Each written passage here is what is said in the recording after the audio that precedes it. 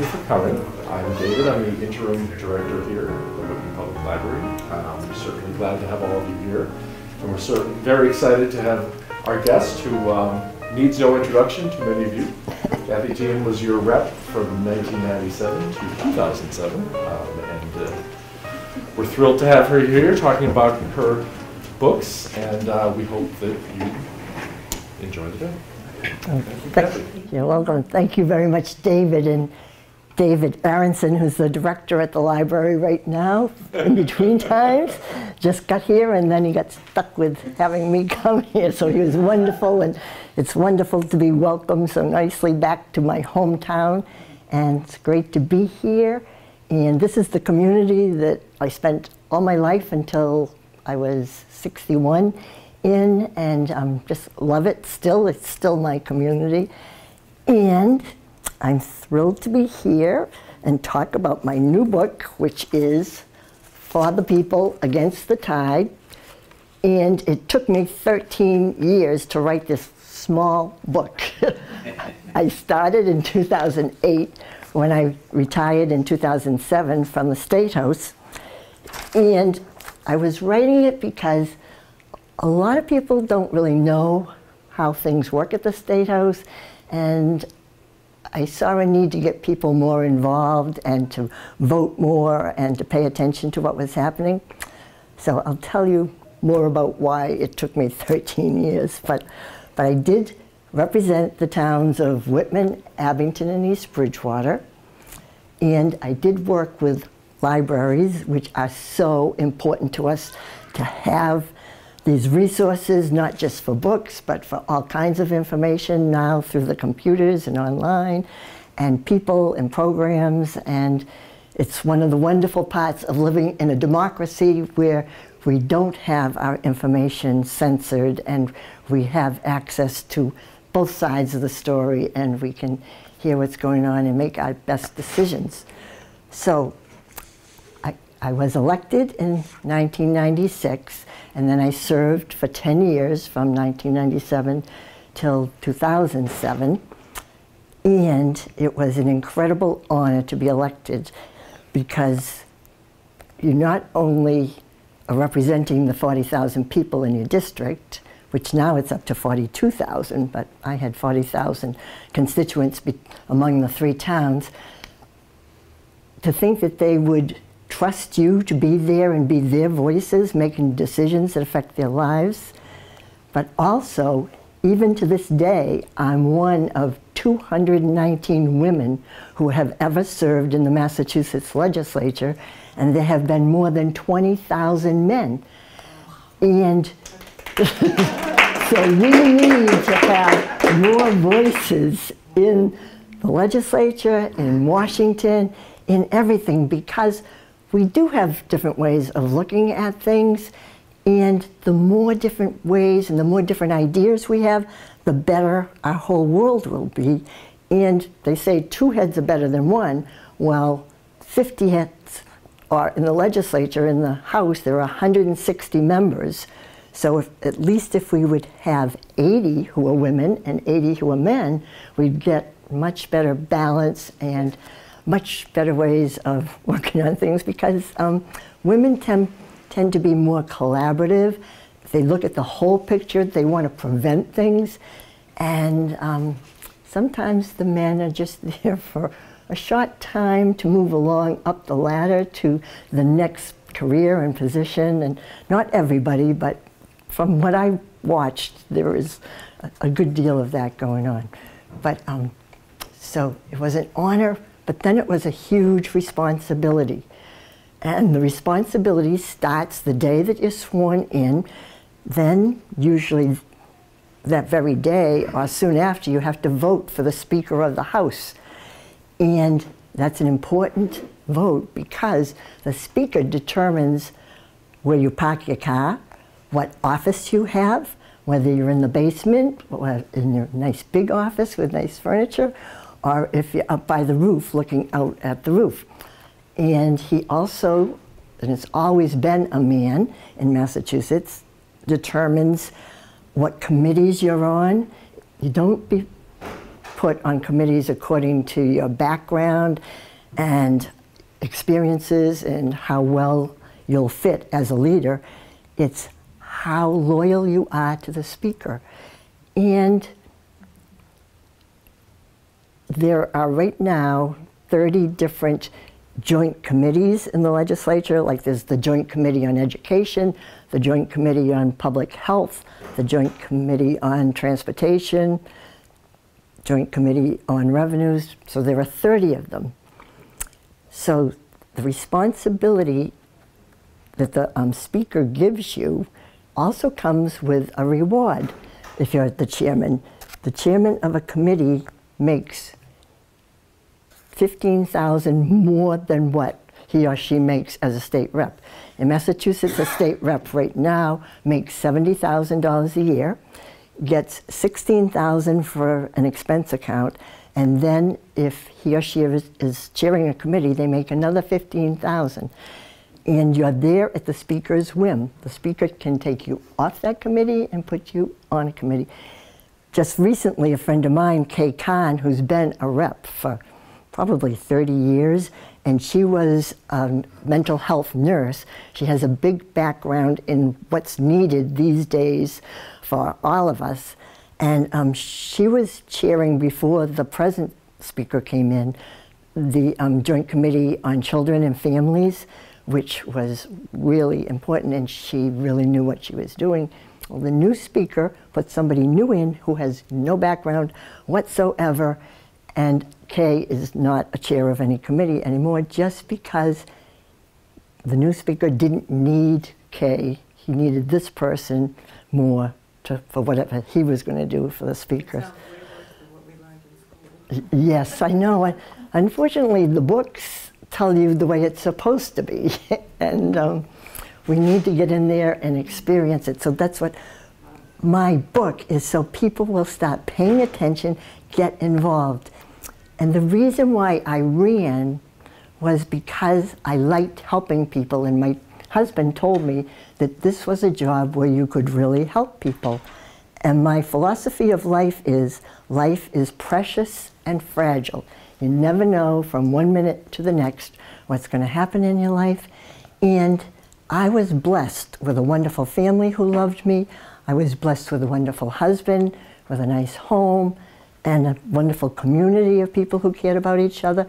And I felt so awful that some people, just because they were born someplace else or whatever, they didn't ever have the chance for that. So I used to volunteer on Habitat for Humanity, volunteered in the schools, volunteered at church, ran for school committee, volunteered on the Scholarship Foundation, because I wouldn't have gone to college if it weren't for the Whitman Hanson. It was Citizen Scholarship, now it's Dollars for Scholars, and we have the president of that association. Right? Yeah, and it paid my whole 4 years at Bridgewater State, so I wanted to give back from what I had received. So that's why I ran, and if you read chapter 1, it'll tell you a lot about my background and my husband and how he really got me involved in it. So once I started taking on those responsibilities, and then after electing the speaker, next thing was a budget. And when I was there, the budget was around $20 billion up to $24 billion. Now it's $42 billion a year. And that funds money for public safety, money for schools, money for roads and bridges, money for our public colleges, money for research, all kinds of things. Money for pensions for legislators and presidents of colleges and things. So there's a lot of money going through that budget. And it's a big process. It starts in January with the governor putting his budget out, and then the House of Representatives starts to look at their budget, which comes out around the end of March or April. And people want to talk to you about adding things to the budget that have been left out. And there are lobbyists and there are advocates. The advocates are people who aren't paid as much as lobbyists, but they really care about issues like healthcare or like social work or anti-tobacco, those kinds of issues, safety. So you have lots of people coming to your office to talk to you about those things, and you have your constituents who have special things they want you to look at. Duval's Pharmacy used to call me, and I'll tell you one of the things that was in the budget that they were calling against. So my very first year, I got interested in oral health. I had had braces, and we always had our regular checkups, but a lot of children didn't have that because when I was elected, the dentists weren't reimbursed very much, so even though the state provided things, the dentists wouldn't take the low-income programs like Mass Health for Kids and CHIP. So I had a couple of amendments that would increase the reimbursements and make these programs more workable so kids could have dental care, because just by getting your teeth checked and having the fluoride put on them at the dentist, it can prevent cavities that cause all kinds of infections and deaths. So I went around to almost all of the 160 reps, and 91 of them signed on to my amendment to have these programs pass. So we're ready, we're debating the amendments, and my amendment came up. So I was a nervous wreck because it was my first time speaking in front of the legislature, and I asked the speaker to be recognized to take the floor. And he gavelled the session to be in recess. And he called me up to talk to me. And he said, oh, this is not a good amendment. You need to talk to the people on Ways and Means and see why we don't want this to pass. So I talked to them for a while and didn't change my mind. I said, you know, all these people signed on to the amendment. These kids need to be able to get to the dentist. So speaker talked to me again for 10 minutes. Then he called my chairman, who's Representative Harriet Chandler, who's still there now. She's a wonderful woman, wonderful chairperson, and she started talking to me about it. And she said, you know what, the speaker has said he's going to look at this in the near future, and we're going to work on it together, and you're going to work on it, and we're all going to work on it. So you need to pull your amendment. So I said, yeah. So I pulled the amendment. And one of the reasons, besides respecting my chairwoman, was because if I didn't pull it, the 91 reps who were then in a bind, do they vote with me for this amendment and what their constituents would want, or do they vote what the speaker wants? And when we vote, there are two charts on either side of the rostrum with all of our names, and they light up the way you vote. So the speaker votes first. And if the speaker votes green, then he wants all his loyal Democrats or loyal Republicans to vote that way.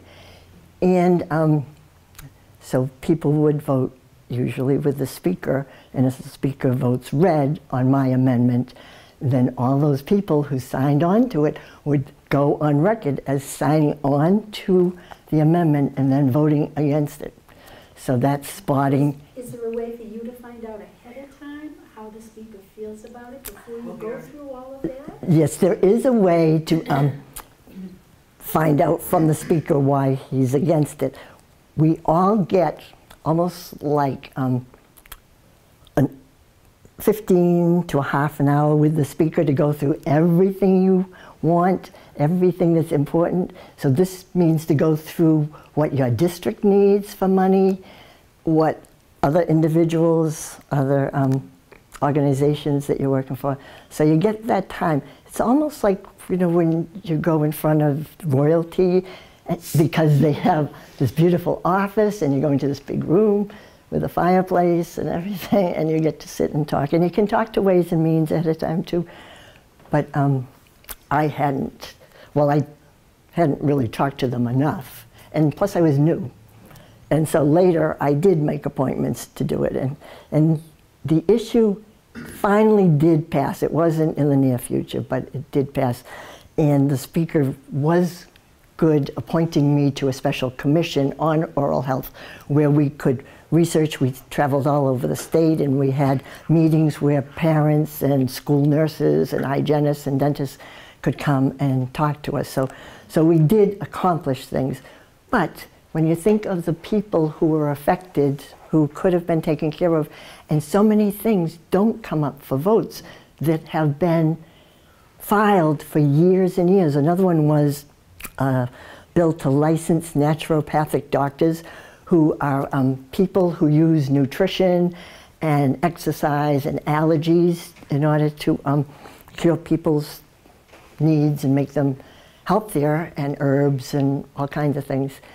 And so that took 20 years to finally pass. And when you think of how much the prescriptions cost and the side effects to prescriptions that might not have needed to be taken, and ways that you could prevent cancer and do different things.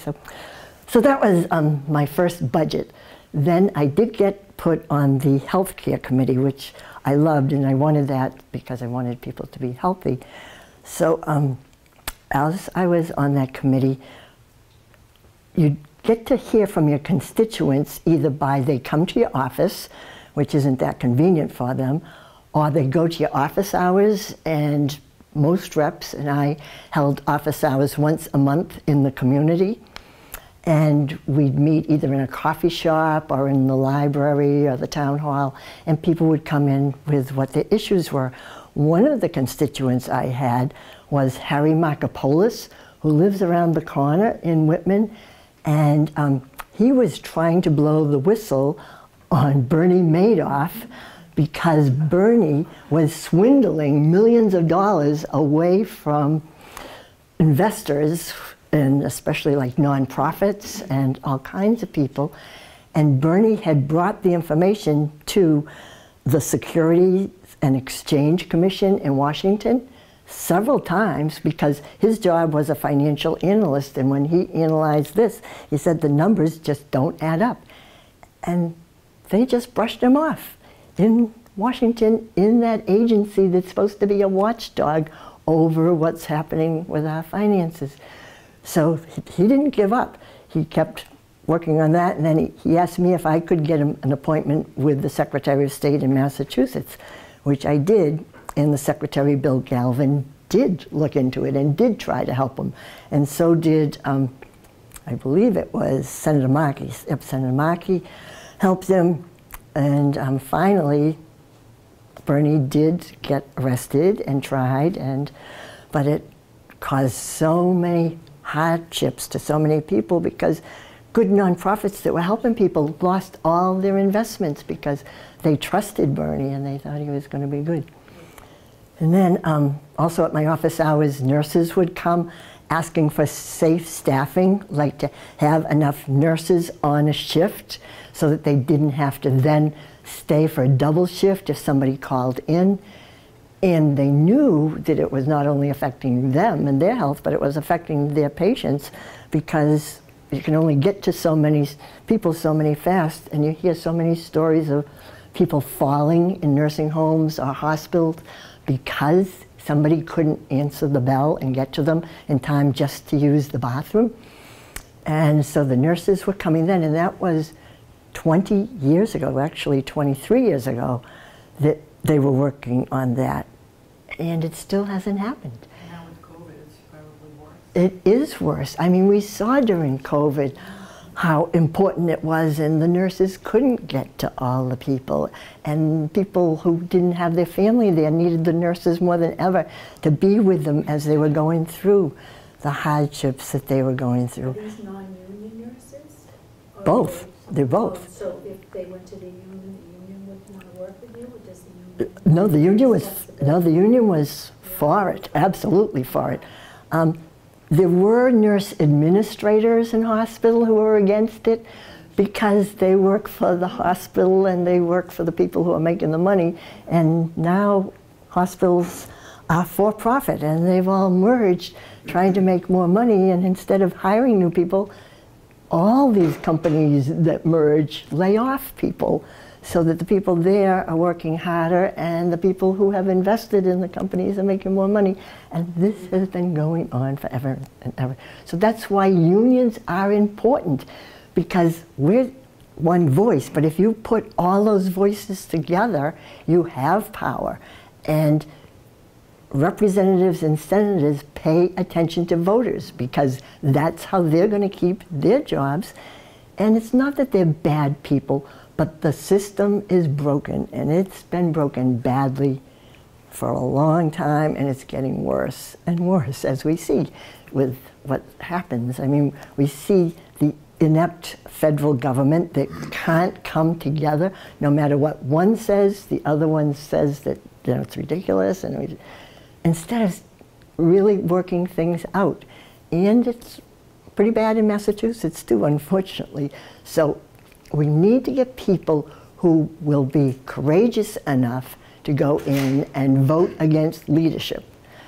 And we also need campaign finance reforms so that it's not just the people who have huge war chests of money to pay for their campaigns, because you need so much money to campaign.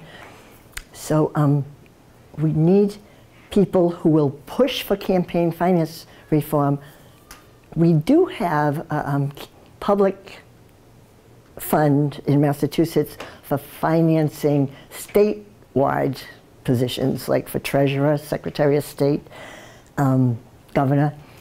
And on your taxes, you can check off if you want to donate $1 every year, and I donate year after year after year. But the people who win the elections or who have a chance don't go to the public financing much because they know it's not going to be enough. And if you do that, then you're saying you won't take money from the big corporations and the big lobbyists and things. So it's it needs to change, and it will if enough people, because there are people there now who want it to change, but they're afraid to do anything because then their district won't get what it needs. You know, not as much as, and they can't do as much, and they'll probably get beat by somebody who has more money to run a campaign against them. But so those are the problems. But just to tell you one of the good things, which there are many good things, but while I was there, I worked with people from East Bridgewater who came to me in my office one day, and they wanted to extend the Bay Circuit Trail that starts in Newburyport, Plum Island, and it's about 200 miles, and it goes through Hanson, and it goes all the way down to Kingston, and it's like the second emerald necklace. When Frederick Law Olmsted was creating the emerald necklace around Boston, he knew people in the cities needed fresh air and exercise for their health. And so he created all these beautiful parks around Boston, and his company created the Whitman Park, which we're so lucky to have, and it's a great place for people to get exercise and fresh air. And during the pandemic, that was the only way people could meet, was to be outside in the fresh air and enjoy, and for kids to get out and have some fun. So I loved going by and seeing just circles of people yeah. in beach chairs. You know. And when it rained, Yep. we were under the gazebo. I know, yeah, it was perfect. And just a little aside on that, we received $50,000 in Whitman from Nestle's because of our having the official state cookie invented in Whitman. So that really got the ball. Yeah, this is the book that I wrote, that I'll tell you why I wrote that one in between this one afterwards. But so we do have the park, and we do have some other places in town that people don't know about, like we have a Whitman Town Forest and some other places. So, but we, hopefully we'll start preserving more of Whitman's little bits that we have left, because I know Peaceful Meadows, which is a gorgeous place where the cows were and the dairy and the ice cream. Maybe someday Whitman will put money together to save that for conservation. So the people from East Bridgewater asked me to help on the Bay Circuit Trail because a lot of that trail is the abandoned rail beds that when the older trains stopped, you had this wonderful path going from north to south, and then you could connect them, and then people could walk and visit different communities along the way, bicycle, do whatever. Hanson has a big part of it, and Hanson has great trails that you can walk on. And East Bridgewater was trying to get a section, but a man whose property abutted the Bay Circuit and the abandoned trails in East Bridgewater didn't want anything to do with it. So we did a lot of fighting. The MBTA, who owns the rail trails, the transportation for the trains, spent a lot of money in court because this person kept suing the state about it because didn't want people to be walking close to his property. But the people in East Bridgewater are working on it again. So, and actually there's going to be a program here in May about the Bay Circuit Trail. And there's another program called the Community Gateways. And that's going to be active around this area trying to get more. And it's for all of our well-being and enjoyment. Is that the one that goes from Abington, past the Rockland Golf Course, through the woods? No, I don't. There's one there. It's over near where the depot is in Abington. Yeah. And it starts there and it goes all the way down to Themis in Hanover. Oh. It goes, you cross right across the street, at Union Street by Dunkin' Donuts, you cross over, and then it continues. Right That's back. wonderful. Yeah, it's a great. Yeah, there are a lot of unknown places that we need it's all, people you know, it's tarred and they don't plow it. Where is it in Hanson? And it's Burgess, Burridge. I don't know if that's Bay Circuit, but that's one trail. Burridge Park? Burridge? Yes. Where is it? It's down off of Hanson, people Street. go, yeah. West Street Off and of Pleasant Street, 27. you can go either way. Yeah. And so hopefully East Bridgewater will join in because that trail goes all the way down to Kingston to Duxbury Bay, and it's a beautiful place to walk.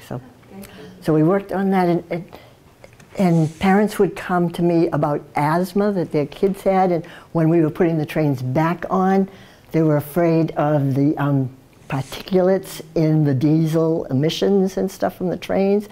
And the state studied and studied, but really never did a lot about those things. And we have so many children on inhalers now, and you wonder, like, the long-term effects of having that in their system.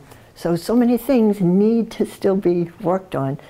But the other thing I wanted to tell you, that a constituent who's a good friend of mine now is Helen Zach, and she lives in Whitman, and she volunteered on my committee, and she called me one day about a friend of hers whose son, or whose actual nephew, David Stewart, was 9 or 10 years old and he had cancer. And Helen said, do you think you could help the family, because the father is a retired construction worker, because he and his wife are divorced, and he's been caring for David because of David's health issues. And they've had Mass Health and had really good care, but they've had all the care they can get in Massachusetts. But the doctors at Children's Hospital in Boston said there's a doctor in California who has a new treatment, and they wanted to get David out there. But Mass Health was saying, no, we're not going to do that. So 3 reps, Bob Nyman from Hanover, Ruth Provost from Sandwich, and myself, all went to the hearing, tried to persuade Mass Health they wouldn't change their opinion.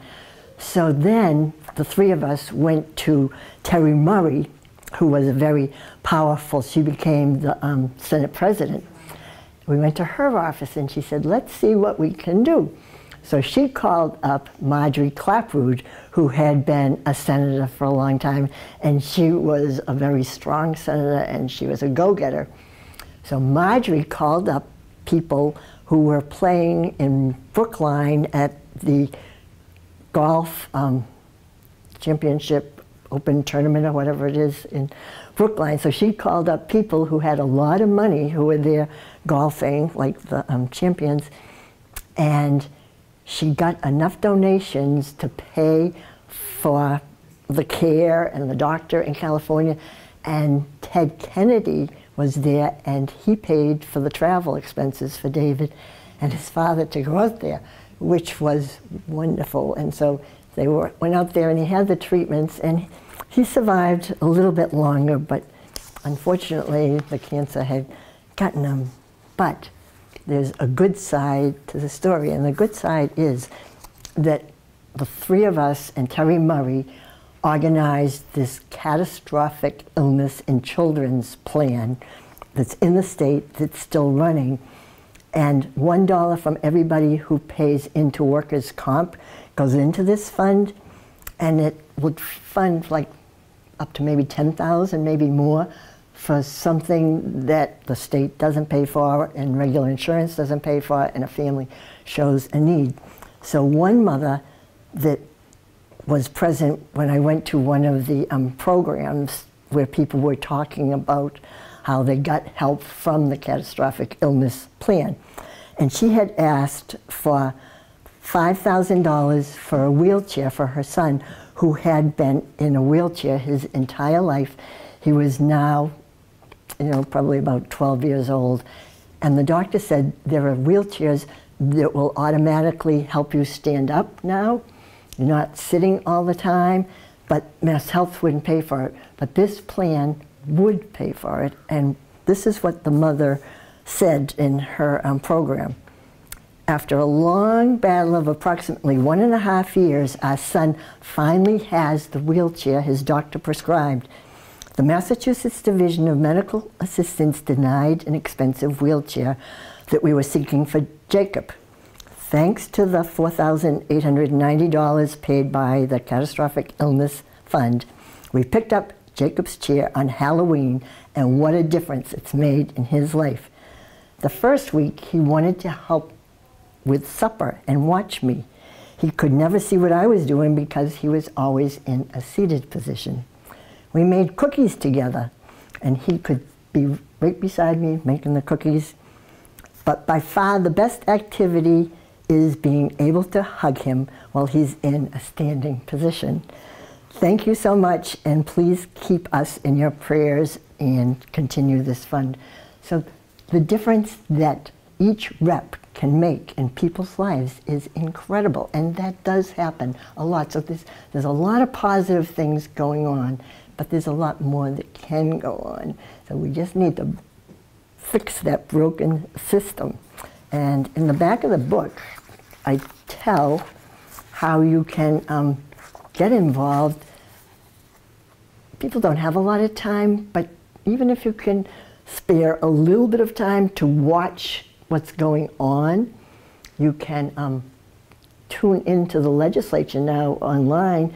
If you go to MA for Mass, masslegislature.com, no, not .com, .gov, and there's a link called My Member that you sign up for, and then you can watch live hearings and sessions or archived ones. So if there's a bill that you're especially interested in, so we still have a little bit of time. So you can hook into that link and see what's going on, and just calling your rep or senator. And I'll take questions in a little while, but I have this by my calendar, and it has my local rep and senator from Massachusetts and their phone number. So when you see something on the news or you read about it in the newspaper, give them a call or email them. Actually, emailing is the best, because then you can write out specifically what you're calling about, and they'll read it and they'll have it there in black and white to refer to.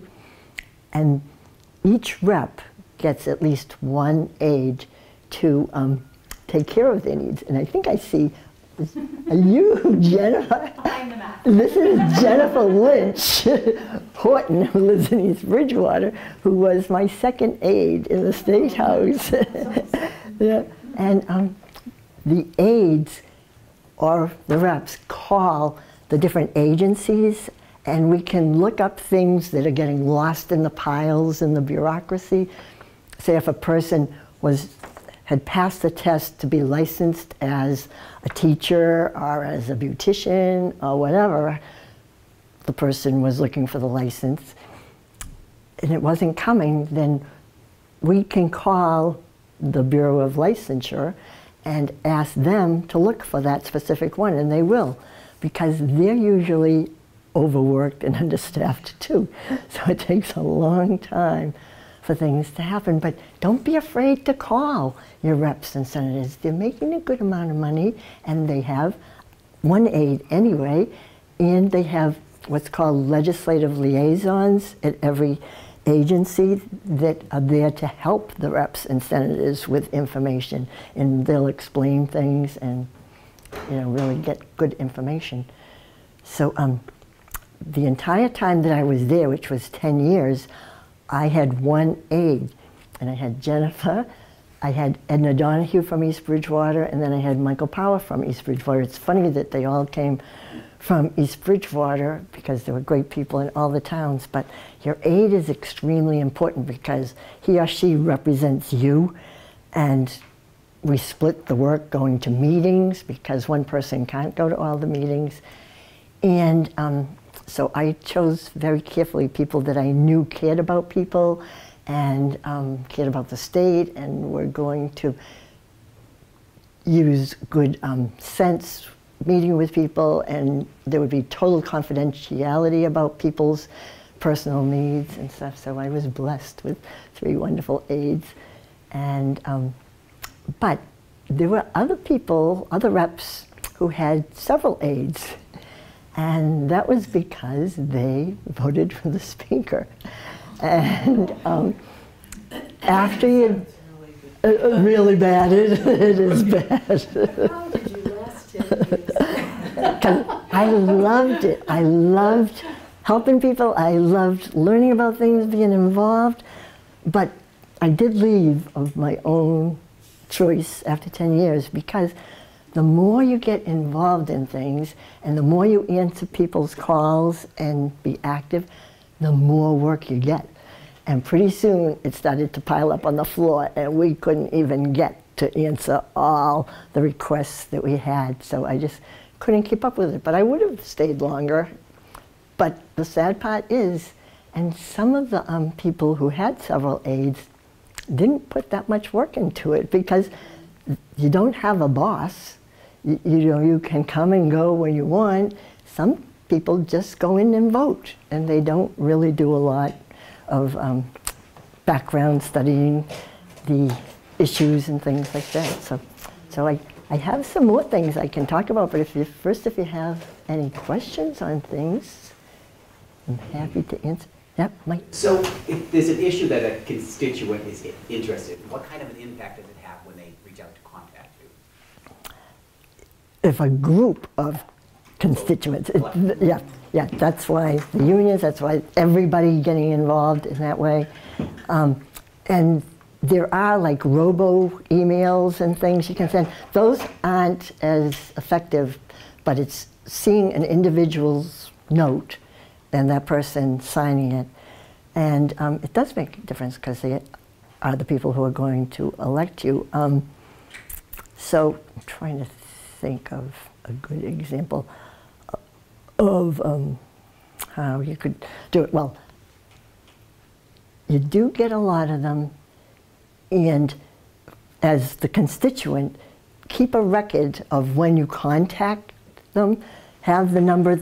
There's an important bill in front of the Massachusetts legislature right now that is trying to change things for the Citizens United Supreme Court decision that happened that allows corporations to give undisclosed amounts of money and without them disclosing who the money is coming from.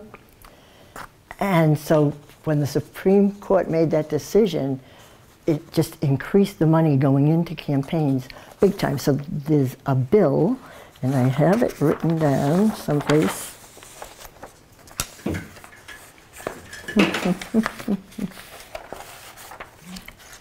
Well, anyway, it's in the Committee on Veterans and National Affairs, and I believe it's 3657, House Bill 3657, and there's a special commission that's studying a way to either change the Constitution or do something to reverse that decision, and it's very active in Massachusetts. There are groups like called Invisible Massachusetts, Act on Mass, For the People, and these groups are working to reverse that and get more public financing of campaigns, which will make a huge difference. Also, as far as like the big thing that comes to my mind was the gay marriage vote, that I got a lot of calls, and I got a lot of calls wanting me to vote against allowing gay marriage. And probably in the long run, I got more calls for that, but I didn't vote that way to outlaw gay marriage because it didn't matter to me if I didn't get elected, and because I believe that we're all human beings and that love is love, and we're all different. And you see in the animal world, they're all different too. So it was a vote that took a lot of work, it took a lot of research, and I didn't learn that much about it until I was teaching.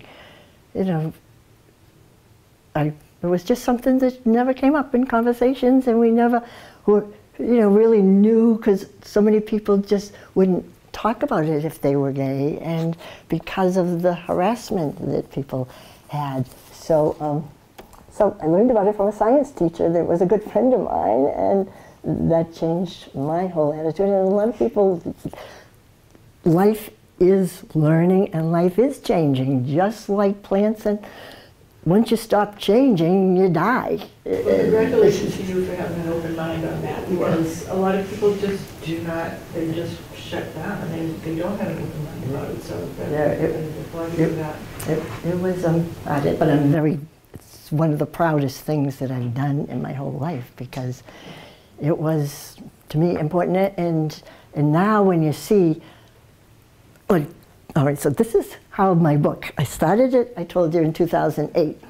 Well, in 2000, probably 11, no, 2000, yeah, 11, I brought it to an agent, and I had a lot of chapters written and everything, and she said, it's not much of an interest in memoirs these days, but that chapter you have on the chocolate chip cookie would make an interesting book.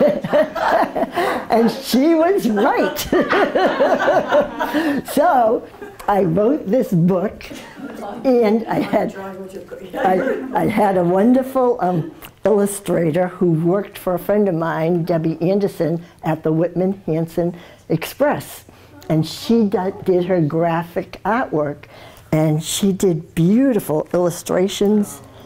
And the person who started out, who was going to be the illustrator for this book, is my son Bob, who's right over there. And he's a great cartoonist, and so is his daughter Hadley. And I bet her friend Lexi, who is an artist. So maybe someday they'll be illustrating a book like this. But so I did write this, and it's historic fiction. It's 90% true, and I used my aunt as the narrator, and we look a lot alike. My aunt Ann Tonello, all my aunts and uncles have passed since then, but she tells what she calls a very delicious story about the Toll House chocolate chip cookie. And I have to tell you something really funny. Yesterday, I talked about this book at a Daisy's meeting of the Girl Scouts in South Yarmouth, and the leaders and the mothers had no idea where the Toll House cookie was from or how it was invented. So they were fascinated. And the 5- and 6-year-old brownies, watching them and their whole ceremony was just so wonderful and so hopeful, because they're teaching them such good values. And the chocolate chip cookie was the culmination of their work on their entrepreneur badge. And guess what the shape of their entrepreneur badge is? The chocolate chip cookie.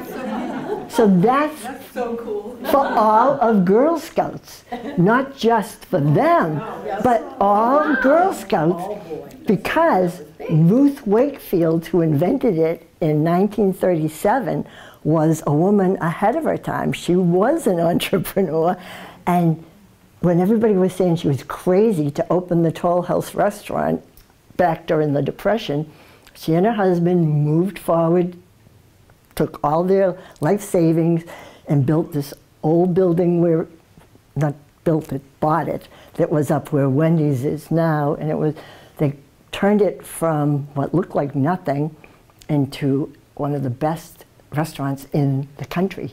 I have, I'm originally from Hull, and there's an artist down there named Betty Trubia. She does beautiful, beautiful pictures of Hull, Paragon Park, different things around Hull. So I was at her house looking, it was an open house, and there's the Toll House.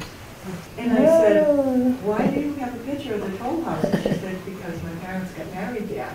I bought the picture because, so I had that, and I had a couple of things from Hull, being from Whitman and being from Hull. I had to buy it, but she put it, her parents, she painted in her parents in this picture. Oh, wow. Yeah, it's really cool. It's a good connector. Yeah, because when there are older people, when I talk about this book, that's what they were there for weddings, or they were there when their parents wanted to teach them manners, because they wore their gloves and their Easter hats and shoes.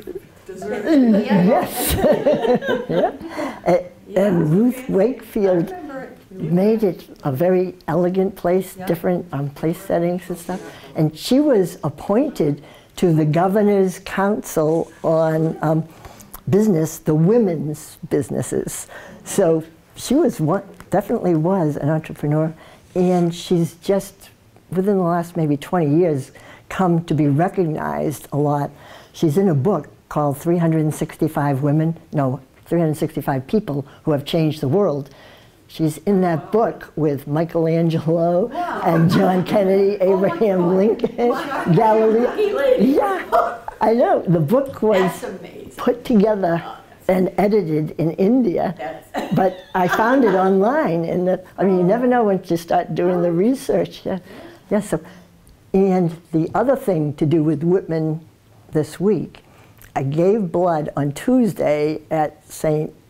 David's Episcopal Church in South Yarmouth, and my nurse was Maureen Venuti from Harvard Street, my neighbor when I lived on Harvard Street. And so it's funny how you always have that connection, and it was so nice, and nice to meet her. So I wrote that book and finished it in 2014. It took a long time, because a lot longer than what I thought, because you have to keep doing different drafts of the pictures and different drafts of what you wrote. So I finished that. So I finished this one in 2021. And the reason that I got to work on it during the pandemic, for one thing, it was a good thing to do during the pandemic, because you sit and spend a lot of time at your computer. But I'm not a TV person, but I was watching more TV, and I saw the overt racism in this country that I had never seen before. I mean, I knew there were problems, but I mean, it's huge. It's all over the place, and it's in every community. So that was bothering me. Watching the Congress not be able to come together to do things. Seeing the gap between the working class, which is just disappearing because the profits of the monopolies that our laws have allowed to take over things and control the prices of everything. So both husband and wife have to be working to pay the bills, to own a house, and you see so many people who just can't afford a house. And it's just wrong because each person deserves the life that I had, that you can have time to spend with your family, to enjoy it. So that's why I said, I'm going to do it. And somebody introduced me to, I have her name in the acknowledgments if you ever want to write a book. Her name's Marjorie Turner Holman, and she writes books about trails for, that are easy trails, because she had a stroke when she was young and she can only walk on easy trails. So she has a website and she's written many books, but she and her sister do these history writings. She wrote for the Library of Congress and did the interviews of the veterans the same way Jen and I were working on when we were in the legislature, and it was to interview especially World War II veterans and then have their memories be recorded in Congress, and that's still going on, I believe. But this woman, Marjorie, I paid to be my coach, to make sure that I had deadlines to keep up with, to keep writing. But she would also read things and say, you know, this needs to be explained a little more, or you kind of go overboard in this part. And she was really good and really nice and kind too. You enjoyed working with her. So if anybody wants to write a book, and we all have stories, Dan? I just want to say, I'm Dan Brillman with e-awakening.com. I've been working really hard with a guy named Al French, who is one of the people in your book Yes. that came to talk about the Bay Circuit Trail. And I've been working on trying to preserve and protect small parcels of land that are falling through the cracks because the big land trusts can't deal with the little things. And when I saw your book, when I found out about that you wrote the book from Al, I don't know, describe the feeling that I was just so overjoyed. The courage and the caring that you've shown by not just the book itself, but writing the book, I think has really tremendously it's going to make a huge difference in our world. And I just want to thank you from the bottom of my heart for what you've done. Thank you very much. And my reason for writing it's because I care, but it's also for my grandchildren, because I want them and all kids to have a beautiful future, and I don't care about making any money on it because I'm surviving fine. I want them to have all the opportunities that we had, and to have a great place to grow up in, to live, to have, like Al French works on the Bay Circuit Trail, to have those kinds of places, to be outside and to enjoy. So, so Marjorie is into that too. Yep. If I may, my name Sure. is Dawn Byers. I'm a Whitman resident. I'm also an elected member of the Whitman-Hanson School Committee for the past 3 years. And this past June, I also volunteered for the Whitman Cultural Council, because I saw there was a need on that volunteer committee as well. But I did want to thank you and appreciate how you recognized when Harry Markopoulos came to you and asked for your help. And because others were not listening to him, especially the Securities and Exchange Commission. And you recognized when he said to you, something doesn't add up, and you helped him to get to that next step. So for bringing that forward is absolutely amazing. I do want to ask you, Sure. back in 1996, how did you make the decision to run for state representative? Well, my husband had been a rep in the 70s, and there was he left after 2 terms, because he didn't like campaigning. He didn't like knocking on doors and walking around asking people for a vote. And he then became a scout for the New England Patriots because football was his life, and that's why red and black are our Whitman Hanson colors, and we still wear red and black for Whitman Hanson. Yes. Yep. So he said when this seat opened up, you would love it. You know, you've been on the school committee, you've been on so many things, people know you in town, people like you, you taught in East Bridgewater. So I had a lot of families who I knew in East Bridgewater. So he said, you know, why don't you do it? So I was teaching full time at the time, and so I made a list of all the pros and all the cons of what was going to be good. One of the cons were I did not like public speaking. And now here I am here today with 2 microphones on, and I love it. Because there's a lot to get out to lots of people and hopefully make that difference. So this was, I decided on Mother's Day that I would run, and then the election was going to be in September of that year.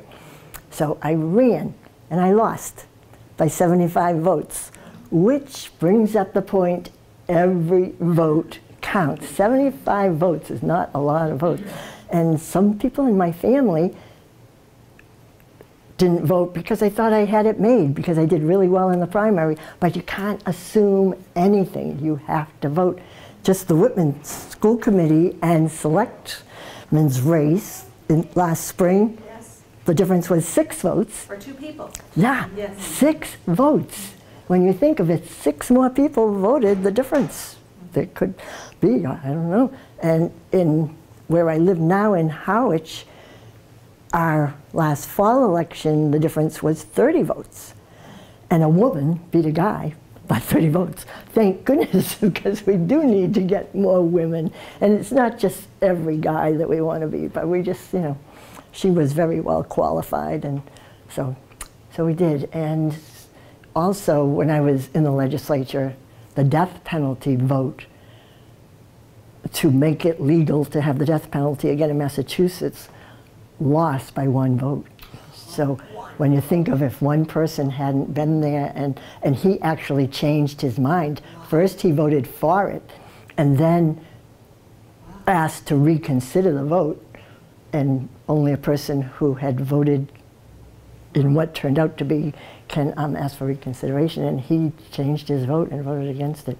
So chapter 5 tells you how I beat the person who beat me. So if In suspense. yes. Oh, yeah. But it was mostly because I wanted to help people, but I had done so much in the communities too, so I was well known. And I had the backing of, I had to call people who are activists in the different towns who were working on the school committee, working on the building of a new library in Town Hall in Abington, working on a new addition to the middle school in East Bridgewater. People who you knew would be activists, and it takes a lot of work, but you can do it. And what I realized, you know, being a shy, more introverted person, when I ran, and I, you know, I'll never be able to get up there and speak like those people. One of the most important qualities is to listen, is to hear what the people need and what they're saying, because you're representing them, and then we all do have voices, and you can make yourself get up and talk even if you're nervous, and after a while you get over that. I think if you're passionate about what you're talking about, Yes. then Yeah, then definitely. you should the courage to. Yeah, it does, yeah. And so we need people to run who will take that step, and even if you don't win the first time, you can try the second time. And also, we're working to get more transparency at the State House.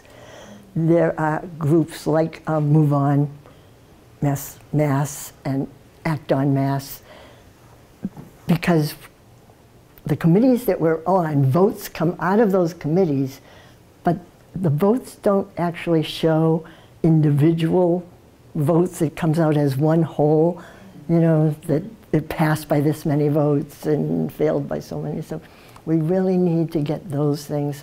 So to volunteer on somebody's campaign who you believe in, who you see is doing things, and learn what it takes, plus to increase your network.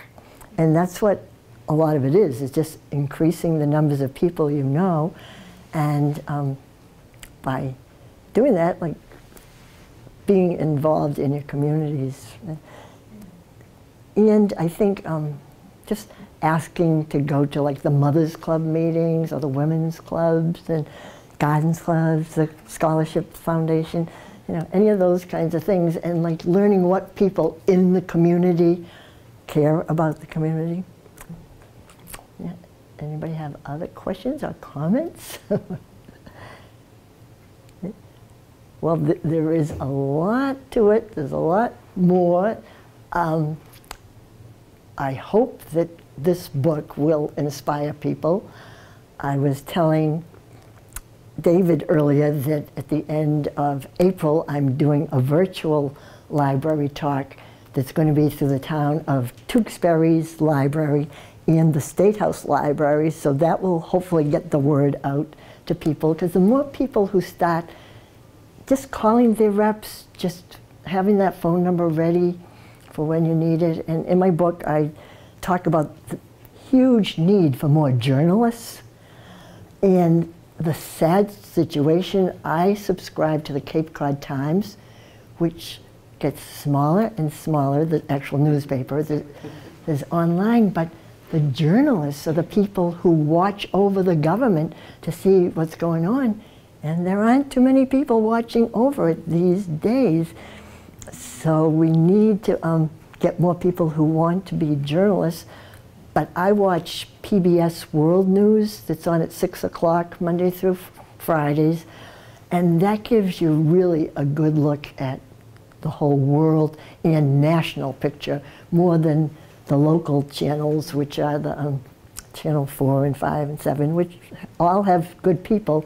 But you learn a lot about car accidents and sad things that are happening, which we need to know, but we need to know the national and the world things, and to get involved with those. And there was one thing along with that. Oh yeah, there is a channel called Fox News, which is a for-profit news. So is CNN. They're for-profits. So they're showing you what they want to show you. We have so much disinformation and misinformation going on around that we can't even sit down to say black is black and white is white, to say this is a fact. So we need to support the public broadcasting, which is PBS. It's Channel 2, which brings us Sesame Street and Daniel Tiger and Mr. Rogers, one of my favorite programs. So those things too, and those things are mentioned in the book. But Amanpour is good too at night. What time is he? It's a woman. Oh. Yeah. Christiane. Oh, Christiane. Is that PBS? Or, Yep, that's PBS. Oh, and Masterpiece Theater. Oh yeah, you can't beat that. Love PBS. All creatures great and small. I did love that. We all loved it. Call the Midwife. Oh. Doc Martin. And the original Downton Abbey. Don't know. Oh, yeah. I know, it's just having the time English to watch. mysteries. I mean, it's just all. Yeah, Yep. they're wonderful. It's a great, PBS is. It is, it's wonderful. I know. For I kids know. and adults. Yep. Yeah. And Jen, when she was in my office, got her master's in public health, Awesome. and she did great work in the Department of Public Health on cancer research. Colorectal cancer. Colorectal. Early detection. Great. Yeah. Thank you. She does. I have 4 children. I know, amazing. Yeah. And when Jen came to my office, she had studied Spanish, so she could read, understand, speak Spanish. And in our office, over on the other side of the petition, there was a wonderful rep, Jarrett Barrios, whose family was from Cuba, And he would often speak in Spanish, maybe when he didn't want us to know what he was saying. But Jennifer knew exactly what he was saying. And she also has a great memory, and she could find... When is she writing her book? You never know. You never say never. But really, everybody has a story. When I was in my memoir class, there were people who had been, a woman was a secretary for one of the generals in World War II. I mean, and then there was a woman whose husband went off to the Vietnam War, and she was writing about what it was like to be a wife left behind. And I mean, so many different stories of girls just growing up in New York. And they're all interesting. We all have interesting lives. So if you ever want to write a book, don't hesitate. And plus, you can write them for your grandchildren, right? And your grandchildren can write them for you. Yeah, and we have libraries to keep them in, thank goodness. And just when I was writing the cookie book, the Stonehill Martin Institute has an incredible archives and has all the pictures that Stanley Bowman, who was a photographer for the Enterprise, took. And so you can see things, right. So I used those pictures for my artists to copy. And it's amazing, the libraries. The Lilly Library in Indiana, I got information about Ernie Pyle, who was a journalist during World War II, who was embedded in the troops in the Pacific, and he unfortunately was killed during World War II while he was following the troops. But before that, in 1938, he wrote 3 syndicated columns about the toll house. And he had visited, and he talked about how the Wakefields were successful, but they never cheated anybody. They never gave somebody poor quality. They never scrimped. They did everything top notch. And so it's a big thing to be proud of in Whitman. So thank goodness for libraries, and I really appreciate the Whitman Library having me here. And Thank you for coming. well, you're very welcome. And if anybody, if you are interested, I have books. This book is $15. If you buy it online at Amazon, it's $20. And the cookie book is $10, and it's $15 online if you're interested. But thank you for being a great audience. Anybody have any other questions before we start? But thank you for coming, and thanks for being here.